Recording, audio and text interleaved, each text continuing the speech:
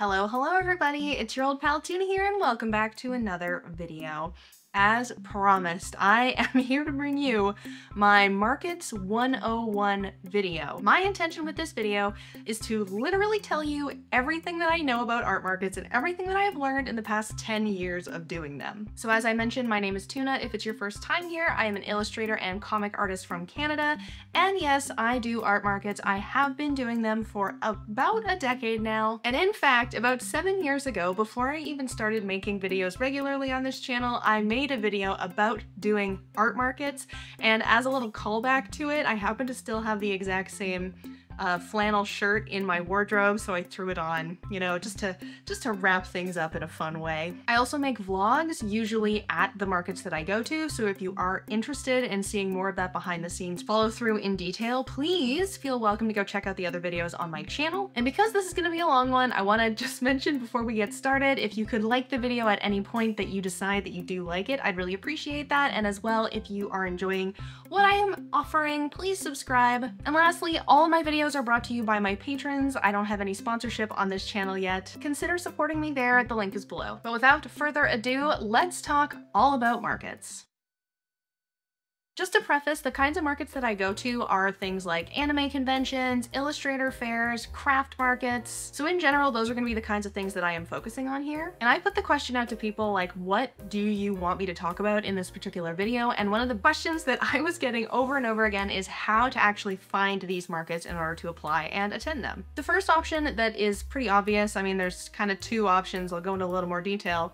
Online. I wouldn't discount Google. In fact, just typing in like your city name plus craft market or art market or art fair, you're gonna come up with a lot of results. And if you're lucky, someone might have an aggregate resource. Like I know here in Vancouver, there's an Instagram account called like YVR Markets, and every week they post the markets that are happening that week. And as well, if you have access to them, there are multiple artist alley / vendor networks online. These might be in the form of Facebook groups or Discord channels, but those aren't necessarily as accessible via an internet search, so be sure to start networking with people around you to get access to these sorts of things. Obviously, we're talking about online, so the other half of that is going to be in person, and basically keep your eyes peeled. You're going to see flyers. If you start looking for them, they're going to be posted on telephone poles, maybe a community board at a rec center. You can find little flyers at cafes around town, and you can even check the newspaper because oftentimes there is advertising being done by the events in these places. Now you might be saying, but Tuna, that's how you find markets that are happening right now.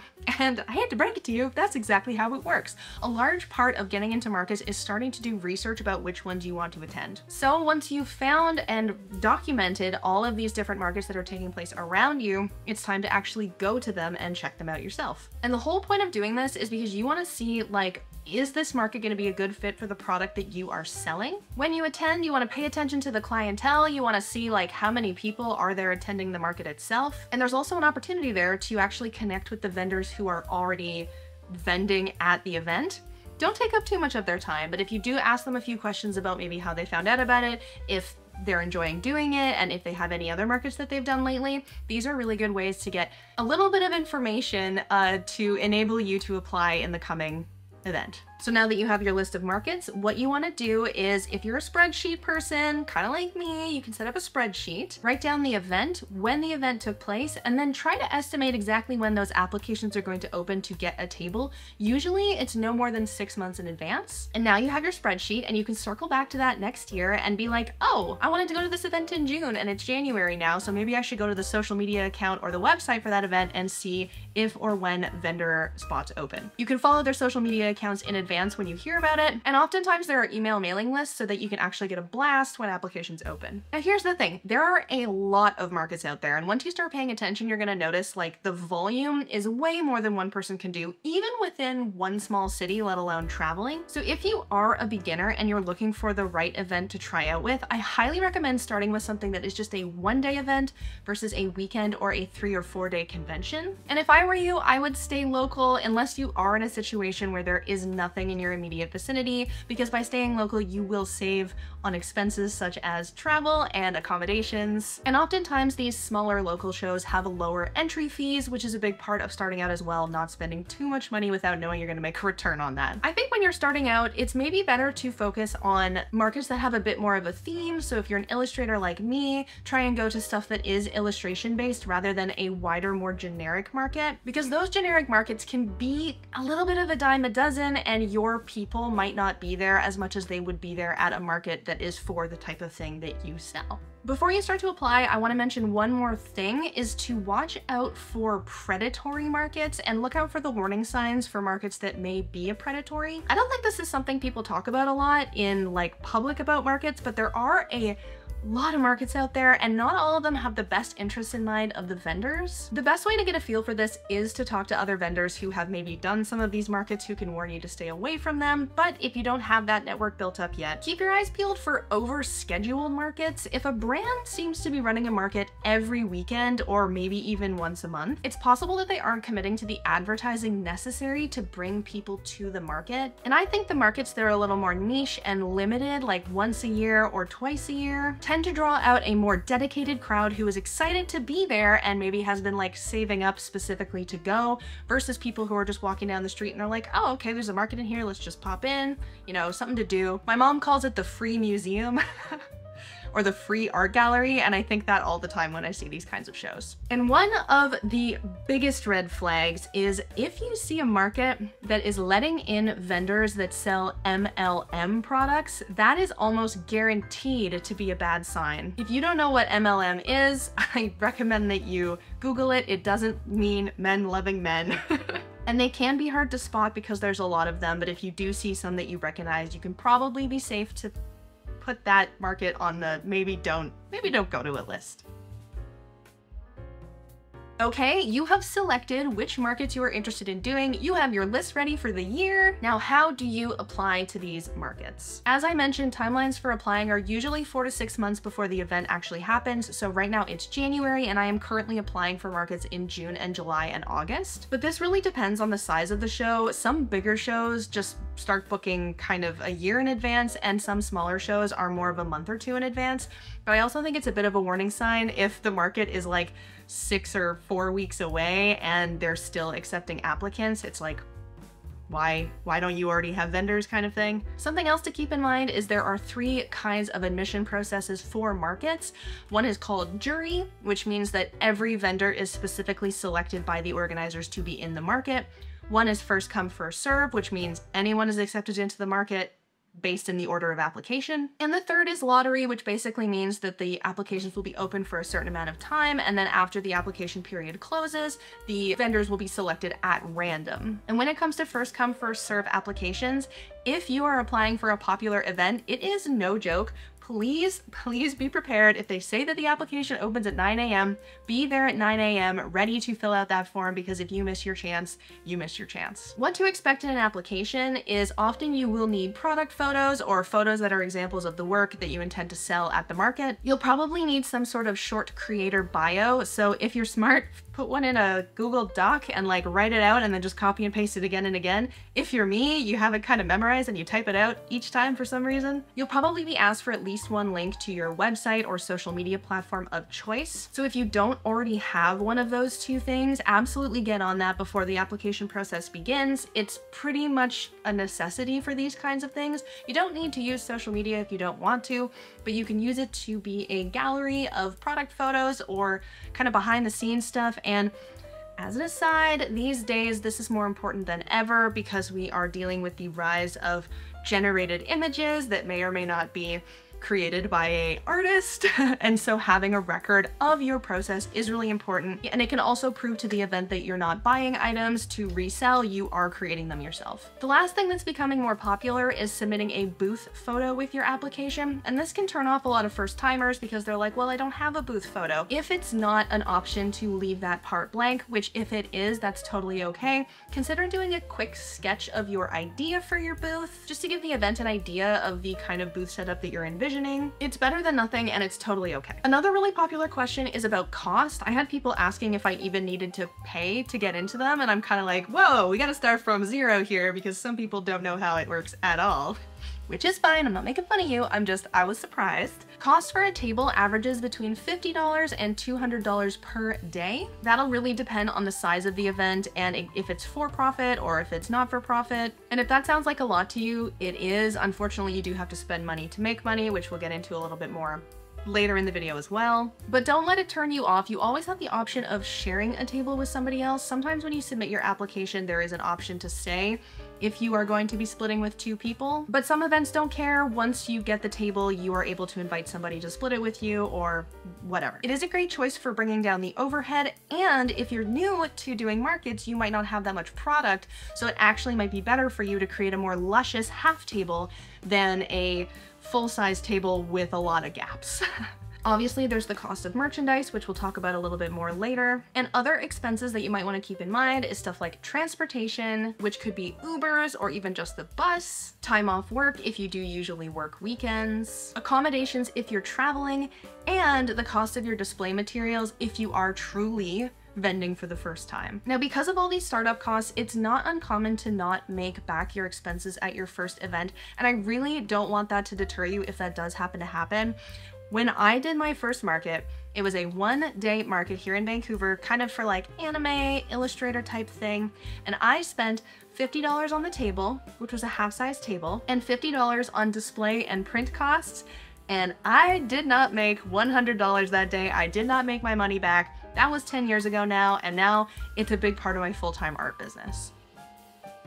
Congratulations, you have been accepted into your first market, or maybe it's your second or your third. Just want to like tailor it up a bit, looking at Tuna for a little advice. And the first thing you might be thinking about is how to display your goods. You might also be thinking about what products to bring, so we could swap those 2 categories, but we are going to start with display for this one. Something that I do to this day is I actually do a sketch of my table concept before I do anything, and this is partially because a lot of the markets that you go to, the chances of your table looking exactly the same at each market is pretty low. There's like placement considerations and table size variance often occurs. So sketching out your ideas in advance can give you an idea of how much you can fit on your table and what items you might need to buy in order to properly display everything. There are 2 kind of like main categories of display that I want you to keep in mind. The first one is like verticality, and the second one is clarity. Verticality is so important in market displays. You don't want to just lay all your stuff out flat on top of the surface that is the table. I really enjoy using easels to prop up my books. I have built this really fun yellow display board for all my sticker sheets, but you don't have to get that fancy. There are all kinds of retail supplies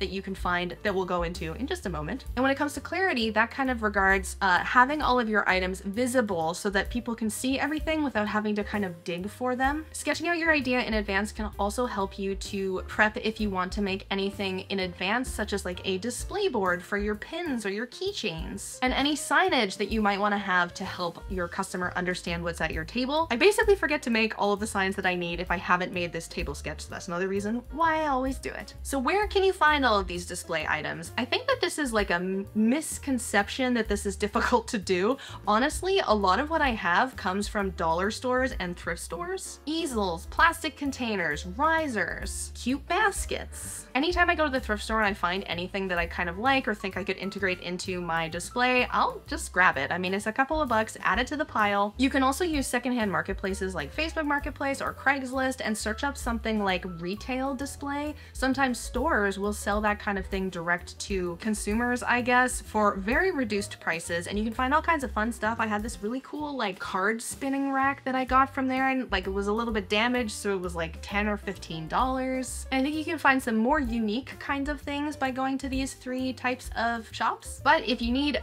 basics, you need it tomorrow, there's always our favorite online retailer, Amazon, where you can find a lot of great stuff. One of the most popular display items that I basically recommend to anyone who is doing paper media product is the wire grid storage cube, our Lord and Savior. There are quite a few varieties of them now. There are a lot of interesting ways that you can customize them. They collapse down really small for travel, and they're not that expensive. So if you do intend to do markets I would recommend investing in one of those. And I think like Walmart and stuff has them too, or wherever it is that you want to do your shopping. Lastly, there are retail supply stores in every major city, I would say. Here we have one called Eddie's Display and Hang Up. And these kinds of items are a little bit more expensive, but they are also a little bit more premium. So if you do feel like you want to step into that, just Google retail display your city and you will find places you can pick that sort of thing up. One of the most important things about considering in your display that I do think goes unconsidered sometimes when you're a beginner, and I totally understand there's a lot to think about, but something to keep in mind as you grow, is branding and identity. The most important thing you want to do is grab the attention of the people at the market. Really important is that your booth is visible from afar. Verticality plays a big part in that, but I think that a sign with your brand name that is very visible is kind of a must-have and something people don't usually want to invest in right away, but it doesn't need to be expensive or complicated. If you want to hand paint your brand name onto a piece of poster board, like that is totally legit. I'd maybe throw your website on there, and I personally have a QR code that leads to my link tree on my banner, and a cartoon of myself, some kind of visual to represent the brand and what it is that you're selling. Something that I've been doing in the past few years is really focusing in on my brand colors as well. Now, don't worry too much about this first off, but start experimenting with how you want your brand identity to be. Over time, I've been moving towards this very specific shade of yellow and pairing that with black and white stripes so that if anybody asks me like, oh, which table is yours? I can say, oh, it's the yellow one with the black and white stripes. Just a few more notes before we move away from this particular topic. One thing that I really like that not everybody has, in fact, most people don't, is a privacy curtain. I erect a big curtain behind me, which is where I put my sign, and also I can hang my apparel on display from there. And part of that is to remove visual clutter behind me, which might be people walking through the aisles or perhaps another vendor that is back to back. I also think that it creates a little bit more of an intimate experience, a little bit more of like a shop front kind of vibe, but it is pretty large to carry this like curtain rack thing with me, so it's not a must-have, but I really like it, so I wanted to put it in this particular section. Also, with regards to setting up your table, one thing to consider is giving yourself some space directly in front of you, which will be used for packaging or for eating your lunch.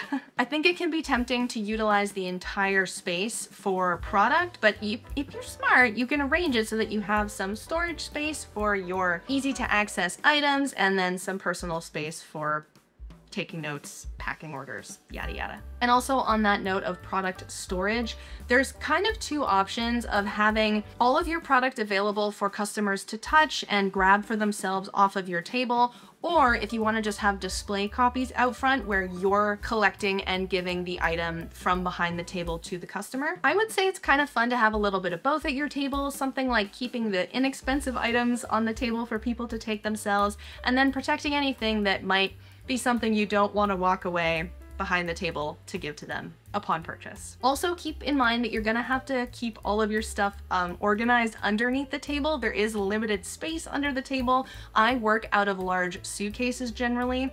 Usually I can fit one big one and one little one, and then I have everything in nice little boxes so that I can really easily find the product when the person wants to make a purchase. Now, one thing to also keep in mind is if you feel like your display isn't really working, maybe it's the middle of the day or like the next day, there's nothing wrong with shuffling things around. If you feel like people aren't seeing what you want them to see, if you feel like people aren't understanding a certain product, experiment with how it is displayed on your table, and I think you'll be surprised to see what kind of an impact that can have. The last thing I wanted to leave on in this category is the question of theft. Now, theft is a problem in every retail situation. Hopefully it's not something that you're going to see a lot of in this journey. I think one big way you can deter this is making sure that you can see everything on your table and see everybody in front of you. Avoid the temptation to box yourself in a way that might obscure your vision to all of the items. You can keep very easily pocketable items like small stickers back with you and just have a display up. And then again, having anything that's a higher price point back with you as well, so that if things do walk away, it's not stuff that's going to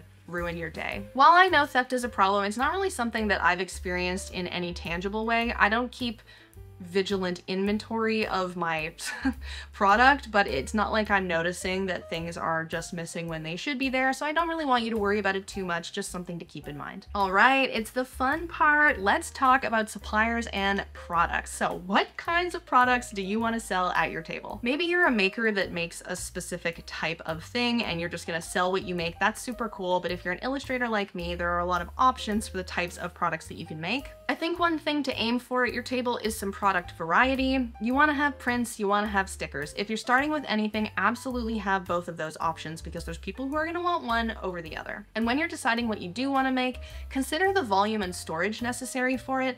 One example of this is apparel, which I've been starting to get into more and more, and boy, howdy does that stuff take up a lot of space. You want to have a few of each size, and you know, I basically need a whole suitcase dedicated to it under the table, and it's not ideal, but we do what we have to. With product variety in mind, you also want to have a variety of price points at your table. I start at $5, going up to my highest price item is like $100, and that way there's something for everybody. You don't have to like turn them away with having too much high-priced items. And you want to give people who want to buy something high-priced the opportunity to do that. And I think that this point kind of deserves its own complete video, but when you are designing a product, I want you to think about why someone is going to buy that product from you specifically. And I really want you to give yourself an actual answer to that question. If you're selling a sticker of, you know, Scooby-Doo, then say they would buy this because they like stickers and they like Scooby-Doo.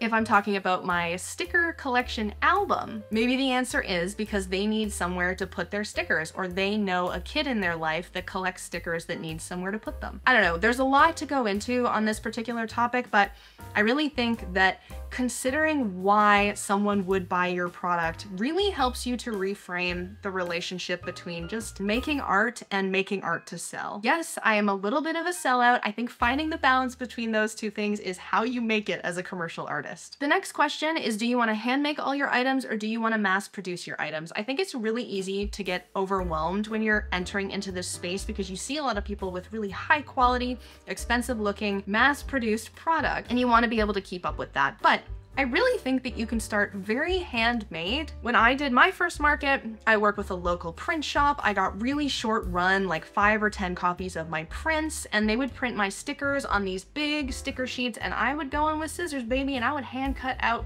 all of those stickers. And maybe you have to charge a little bit less for your stickers than someone who is selling a mass-produced vinyl sticker, but your overhead is so much lower that you're not investing too much money ahead of time and running the risk of taking a while to turn any profit. You can move to mass production over time. I also talk about in my Patreon sticker club how I started out with hand cutting all of my stickers, and once I had reached 50 subscribers a month, that enabled me to turn over to mass production. So it's all about growing as a business. You don't need to like hop in up here. You can if you want to, but you don't need to. You can start right here and just start rising to the top, baby. One thing I wanted to touch on, especially because my space is kind of like the convention space and the illustrator space, is should you make fan art products or should you make original products? I think this is also something that could be an entire video. The first point that I want to make is that, well, coming from my perspective, I make 100% original IP products. I don't sell fan art of any kind. And part of the reason is that fan art is actually illegal to sell in most cases. Now, obviously, when you go to Comic-Con, it's like everyone's selling fan art, so nobody really cares in the IRL space. But if you do make fan art and you do intend to branch your business out into an online store, you will run into issues on platforms like Etsy with copyright. So while fan art is a really great way to draw attention to your brand and to connect with customers who might not know you for your work, it's definitely something I want you to be aware of and keep in mind as you make stuff in the future. In lieu of fan art, I do want to recommend making fan art of like non-IP stuff, and the way that I describe that is like you want to tap into a niche. So for example, I draw like a ton of cats, and that's because I'm trying to appeal to cat fans. Maybe you like dogs. There's people who make food art exclusively. Maybe you want to make LGBT themed stuff your brand. So popular, so many people do that. And I think if you do want to make fan art, if that's part of what you do or all of what you do, just don't feel like you have to. That's all that I want to say, is that don't try and shove yourself into a box that ends up trapping you. I do know people personally who decided to get into fan art, realized that, yeah, it's a really good way to make money, and unfortunately feel like they don't have the freedom now to transition to do what it is that they would prefer to do. Now, speaking of adapting over time, I think it's really cool. As you do markets, you'll be able to respond to the demand of the consumers. You'll probably notice each market there's an item that's really popular for some reason, and at every market it's going to be a different item. And you can use that information to inform the types of products that you make, the themes of the products that you make, the colors of the products that you make. I think that the back and forth process of consumer and artist is a really fun one to explore, and just stay attentive to that information, because for me it's all about that balance of making what I want to make that is what people want to buy. Another big question that I get is how many items to stock for an event. Now, it's not really possible to give you like a specific number for that, but I think there's two ideas that you want to come into it with, which is, do you want to sell out or do you want to have leftovers? If you don't want to have leftovers, get as few or as little as you can, honestly. If you do intend to do multiple markets in the future, or maybe open an online shop, it's my opinion that more is better.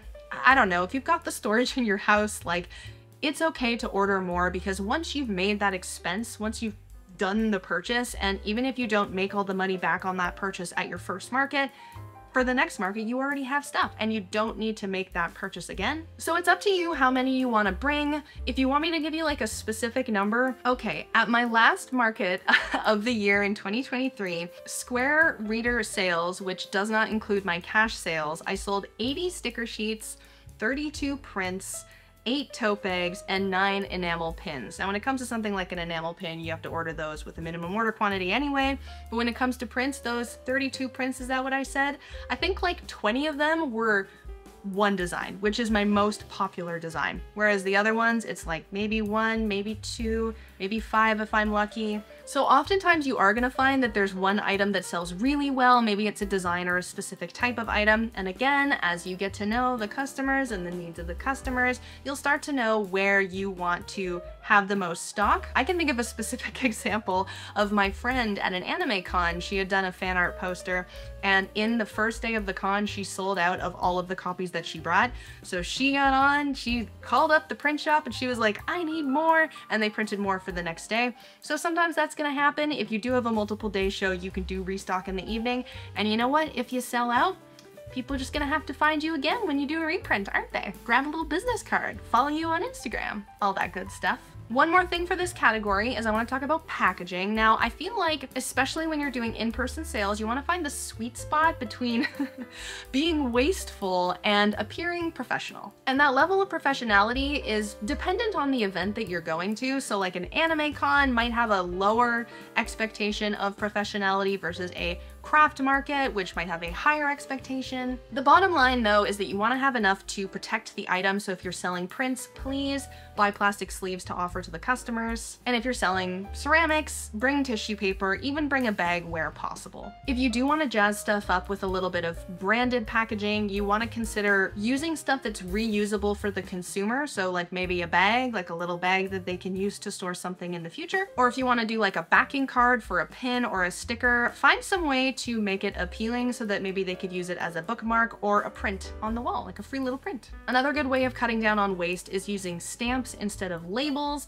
but a stamp does have a higher buy-in cost than the labels, so you don't have to go out and buy a stamp first thing. And something you can do in preparation for the show is do some pre-packaging. This is gonna save you a bit of a headache at the actual event. Like if you sell enamel pins, pin them onto the backing cards before you go. Have some pre-prepared. Maybe if you're doing prints, you can stick business cards and sleeve them and seal them so that it's like bam, bam, bam, onto the next sale. But speaking of business cards, they're way less necessary now than they ever have been before. QR codes are becoming much more of a standard. A lot of people at markets are expecting them and know how to interact with them now. So don't feel like you have to design or purchase business cards, but do have a nice little, maybe framed thing up on your table that's like, find me online with a QR code to your website or your link tree or your social media. If you do go that route though, I highly recommend you have some form of branding on pretty much all of the products that you sell. This is something I'm a little bit guilty of not doing, but if someone takes an item home and there is no business card there, it's very possible that they're not going to remember who they purchased it from, which is not good. So find some way that works for you. Again, whether that's a stamp or a label, or maybe save your business cards specifically for purchases rather than just spraying them everywhere, you know, making it rain with business cards in the room. And the last note on product is that I want to advise against, I think this is more of a personal opinion, freebies at your table, such as free stickers, even if they are designed as a branding item. Because a lot of the times people can feel like they've gotten something from your table and it might deter them from making a purchase. So if you do want to include any freebies, be sure to offer it after someone makes a purchase, or maybe as they're like walking away.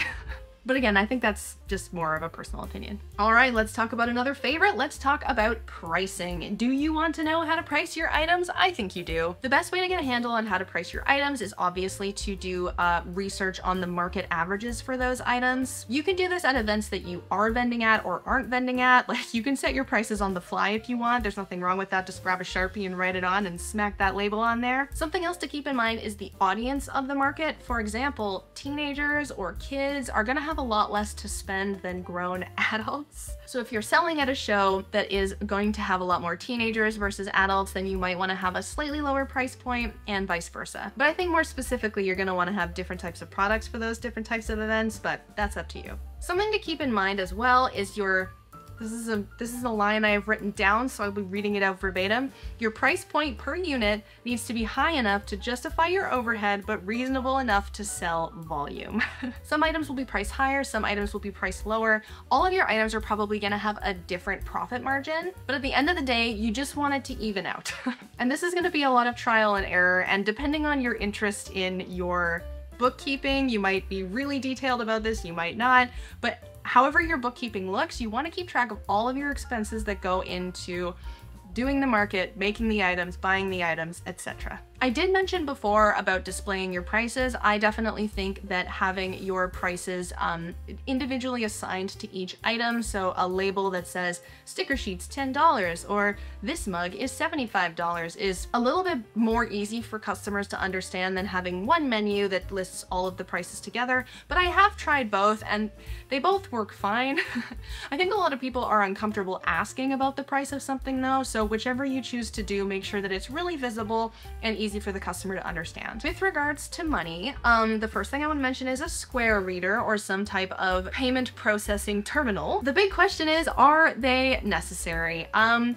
Like, no, but in my opinion, if you have any intention of doing more than one market, it's really worth investing. I don't know if they still do the free dongle that plugs into the headphone jack of your phone, but that's free, and then they just take up payment processing on that. I personally have the full little terminal thing, which I bought like because it was on sale during like a Black Friday thing, but for years I used the little tap Square machine. And here's the thing, I would say 50% or more of my sales these days are card sales. So if you don't have a payment processing terminal, that could mean that you are losing 50% of your potential sales. Another benefit to using these types of applications and processors is you can get the data of your sales from your Square app, which can give you things like inventory information without having to track it manually. I think it's win-win. If I was you, I would invest in the price point that you want to invest in, because dealing with things like Venmo or e-transfer or PayPal on the spot is a bit shady and not ideal. When it comes to change, I feel like change and a float is like less important than ever now, but I try and keep about $50 to make change from with 5s and 10s. If you keep all of your prices rounded to the $5 or the $10 mark, you don't have to worry about, in America, individual $1 bills, or here in Canada, a bunch of heavy jingly coins. So that is why I generally try to round my prices out in that way. Last note about pricing before we move on, there may be people who try to haggle with you on your prices, and it is my opinion that that is a terrible precedent to set.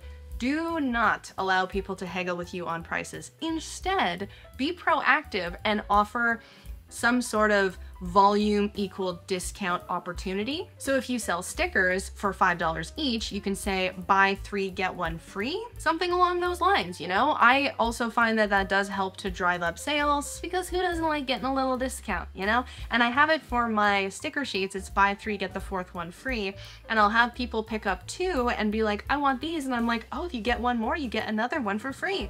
And let's be real, most people take me up on that offer. This next category is actually my favorite, attitude and salesmanship. I don't want to say that this is like an underappreciated category, because I do think people appreciate and understand the importance of this, but it's maybe something that doesn't come up as often as it should in these discussions. I call what I do while I'm at a market being in NPC mode. I try to be friendly and approachable, as well as attentive and alert, and for me this looks like me standing during the show. I very much prefer to stand and engage that way. Obviously not everybody can stand for 8 to 10 hours a day, so finding whatever works for you that keeps you engaged with the people walking at your table is important. Some people think that you should bring something to work on, like to draw at your table or to take commissions while you're there, but for me this takes my attention away from making sales. So unless you have like a buddy, someone who you're working with at your table who can engage with the customer while you're preoccupied, I do recommend not doing that. If people want to do commissions, like take their name down, take their payment, take their email, and maybe their references, and complete it after the show. I think that when you're selling things at a market, you are not only selling your product, but you are also selling yourself. So how you present yourself is very important. If you've never worked in a customer-facing job, this might be really scary for you, but I promise it gets a lot easier with time and practice. One of the main things that I try to do for everyone that comes by my table is if I make eye contact with them, I will say hello, I will wave, or I will smile. If they choose not to make eye contact, I'm not going to open up a conversation. You want to be reading the body language of the people around you as best as you can to figure out kind of how they want to be engaged with. Personally, because I'm a vendor and I'm always on that other side of the table, I get really turned off when people are a little too aggressive with trying to greet me or pitch me. So reflect on yourself and think about how you like to be interacted with when you are on the other side of the table, and try to find that persona in yourself. Something that's really worthwhile is to practice like a spiel for your items. You might want to tell people, like, if they're engaging with a certain product on your table, like how you made it. Maybe like your inspirations for why you made it or the design that's on it. I sell comics and graphic novels, so I like to have like a little pitch. So when someone picks it up, I'm like, oh, let me tell you a little bit about that. I'm the illustrator of this comic. It's written by a friend of mine. It's a horror tragedy, blah, blah, blah. Like, keep it real short and sweet. And it's okay if you stumble over your words. I do it literally all the time. But you want to be engaging with people who are at your table if you notice them interested in what you have at all. Something that I really like to do is to ask questions to people, because I have a lot of cat stuff at my table and people are kind of maybe talking about cats or like looking at cats, or maybe I have one that's a painting of Nori who's, oh, he's not up there. Surprise, surprise. I have a painting of Nori that I sell as a print, and when people say, oh, that looks like, you know, that looks like Chuckles, whatever, I'm like, oh, can I see a picture of Chuckles? And so it kind of opens them up, engages you, and even if like these things don't lead to a sale, I think having positive interactions are really valuable for your brand for a lot of reasons. It might just, like, you know, be nice to people and make them have a good day, and they get to show you a picture of their cat, or maybe they'll remember you more because they had a little interaction of some kind. If you do sell fan art, asking questions about their relationship to the IP is also a really great way to start a conversation. And I also try to do, if people are, you know, browsing together and maybe they're having a conversation about what's on my table, or like maybe even about something else, I do take it upon myself to interrupt and interject myself into that conversation. I mean, I think I can do it pretty well. Maybe you'll have to ask people if they feel like I'm overbearing or nosy, but I think it's a great way to kind of endear yourself and to make them feel a lot more comfortable with interacting with your work. As well, you're probably gonna get a lot of compliments from people, and it's really frustrating when people look at it and they're like, oh my god, I'm obsessed, everything you do is so wonderful, and they like don't buy anything. It's gonna happen. It's gonna happen again and again. Don't let it get to you. I think there's a lot of reasons people have that they do or don't spend money, but always be gracious when you receive a compliment. And on the flip side, if anybody is ever rude, like, roll off the back, roll off the back. If people are really rude, you can go ahead and tell them to stuff it. But for the most part, just kind of laughing awkwardly or whatever, just let them move on. One type of interaction that you also might come to find is the chatty Cathy or the booth barnacle, as I prefer to call them. And these are people who overstay their welcome at your table, I would say, especially in a circumstance where they're blocking other people from being able to look at your products. This will probably happen, and I just want to tell you, feel comfortable in dismissing them politely. Don't feel like you have to give your energy and attention to these people, because often they're not having a conversation with you. They're talking at you about something that they're interested in. There are just so many memories. I've gotten very good at like moving people along. You're gonna have to like experiment with strategies that work for you. But a lot of the time what I will do is continue to greet people who are looking at my stuff and to kind of direct my attention to those other people, and often the person who's trying to take up my time and energy will kind of get the hint and move along if I just sort of stop engaging with them. I know it's harsh, but unfortunately, when you're dealing with the general public, you deal with all kinds of wonderful and less wonderful people. This next category we're gonna go over a little bit quickly, taxes and permits. Now, prefacing all of this, I am not a tax specialist, I am not a tax professional, I have an accountant who I pay to do these things for me. But the main thing that you wanna do is to understand your obligations before you go into it. Here in Canada, again, I think, you're not obligated to collect sales tax if you're making under a certain amount of money every year. Obviously, it's going to be different for wherever you are in the world. If you have the opportunity to talk to fellow vendors, they can give you kind of like their perspective or what they do for these kinds of things. Here in Canada, you don't need any sort of sales permit to sell at a market. Usually it's arranged by the market themselves. But I know in places like Washington in the US, where I have vended before, you need like city sales permits and state sales permits and business licenses, and you have to collect and remit tax.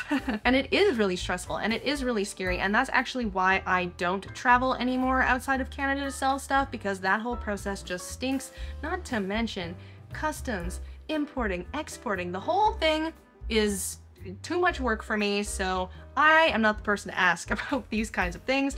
As you get to know people in vendor circles, they will be able to tell you about their experiences and suggest ways to do this. A lot of the time, the market itself will advise you about what you need to do to satisfy their obligations. One of these things is also insurance. I do find markets around here require you to purchase vendor insurance. Sometimes it is included with the event and the event fees, but if you are required to get vendor insurance, don't be put off. It's very inexpensive and super easy to get. It's like, again, Google vendor insurance, your country or your state, and you'll be able to fill out the form, get that insurance, and then, I don't know, it's like liability insurance. I don't know what that means exactly. I assume if something fell off of my display and hurt somebody, that they would deal with that, but again, I don't read the fine print. I just do what I am told to do.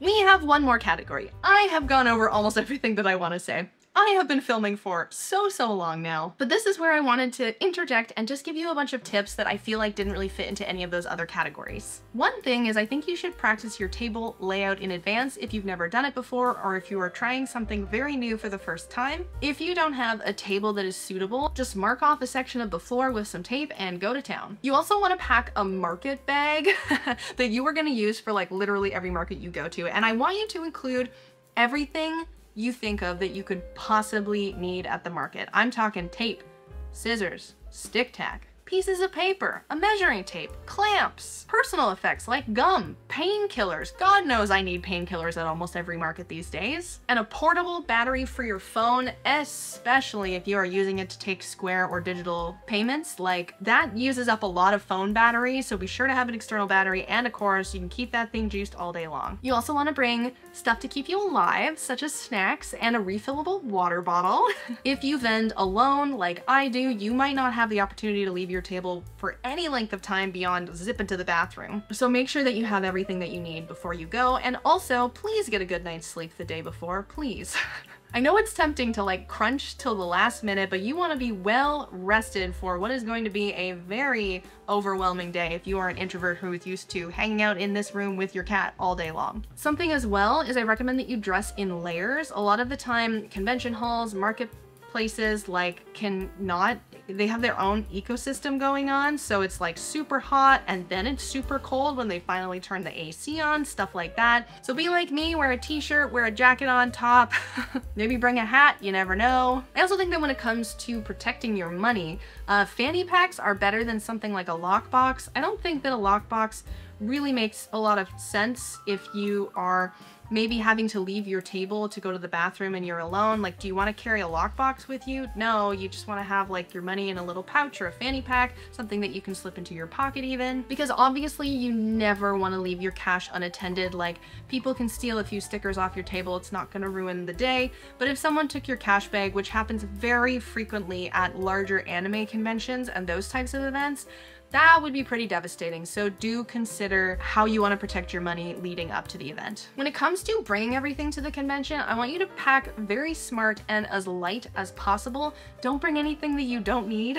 Like I mentioned, you're gonna have only the space underneath your table to store all of your merchandise. And if you are transiting to the event, or maybe you are taking an Uber if you don't drive yourself, like, you want to make sure that you can handle everything that you're bringing. Something to keep in mind is, like, if you need to take an Uber, but you need to unpack the Uber and then like move everything from where you unpacked the Uber to the market space itself. Like, are you gonna abandon that stuff sitting there if you can't bring it all in one go? Just stuff to think about in advance. Now again, if you are vending alone, which is how I usually vend, a really important thing is to make friends with the neighbors around you. The other vendors are not your competition. Like, they're kind of your competition, but you're actually all colleagues when you think about it. Not only can they watch your table when you're doing things like going to the bathroom, but you can also talk about your experience at the show and see like, oh, how are your sales? Oh, my sales are like this. And they can also tell you about their experience at other shows, which goes back to the first thing we talked about. Like, how do you find out about markets? Well, a lot of the time I'll get recommendations from other vendors at events that I'm doing. I think it's really important as well to remember not to compare yourself to your neighbors, especially with regards to like sales or how busy they appear to be. I know that as someone who sells mostly original art and not fan art, sometimes when I go to anime or fan expo style shows, I get kind of self-conscious when people are just like, the Genshin Impact is just flying off the shelves and here I am like trying to sell my comics. But it's not a competition. Like, how much money they make has nothing to do with you, so try not to focus on that.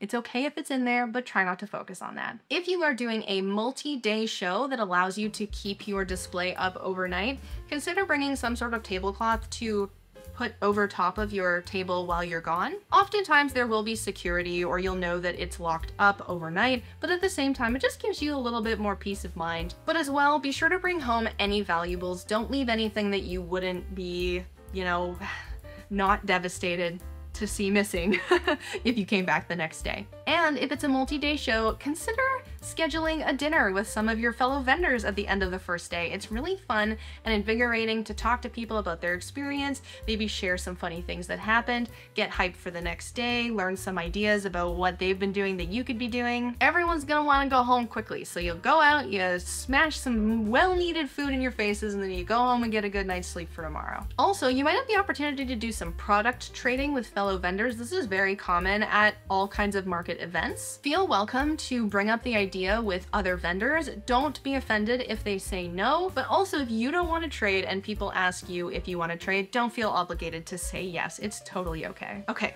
the very last thing that I want to tell you today is don't worry as a first timer about making any goals for the weekend. I don't want you to stress about making money or selling a certain number of things.